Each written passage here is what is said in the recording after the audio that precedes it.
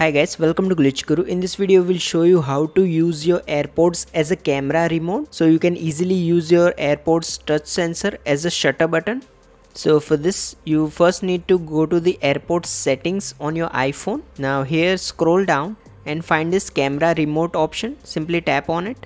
Now here, select your preferred option. You can either select press once or press and hold, whichever you like. Now simply open the camera app on your iPhone. Now you will be able to use your AirPods as a shutter button. So this only works when you are actually wearing your AirPods. So I'll simply place my finger above this sensor so the AirPods thinks that I'm wearing it. Now I'll need to press this button once, similar to how you touch it when you play or pause music.